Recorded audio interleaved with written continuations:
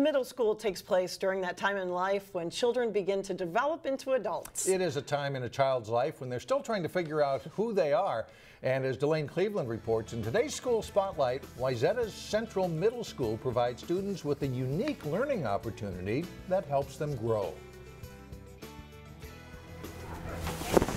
On the campus of what was once Wayzata High School, more than 1,200 students make their way to a place that's been called Central Middle School since 1997. We have this big footprint, and so we've got the classroom, we've got teachers, we've got the resources, and things are working out great. One of the reasons Principal Clark Doten says things are working out great is because they're able to make this big school feel smaller by having teachers work in teams. 4 teachers share a pool of kids, and all those kids in the pool share the same teachers. And those kids really get to know each other well. The teachers know them.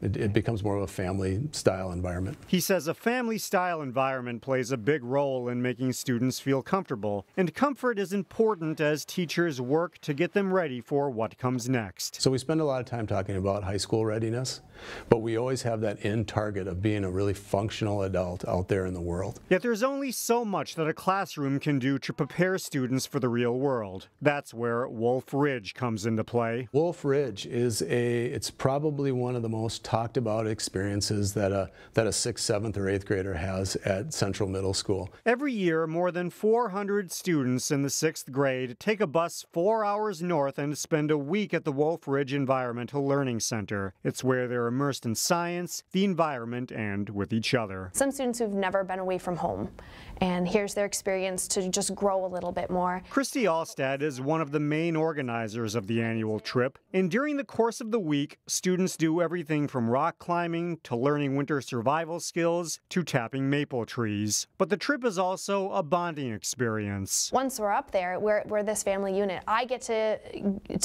know these kids on a different level, which translates really well back in the classroom. Let's see. When they get back in the classroom, they're asked to put together a memory book. It's a lot of work. And each book tells a story of the student's personal growth. They'll talk about the experiences of not having their parents cooking, but also not having their parents cooking. It's a real-world experience that comes at a time when students are trying to figure out their place in society. It's one of those things that, as I talk to former 6th graders that are now in high school or past high school, they still talk about their Wolf Ridge experience and all the growth that they experienced because of that trip. It's an experience they can't get from any book or iPad. We're just proud of them every day they walk in the school. In Plymouth, Delane Cleveland, CCX News.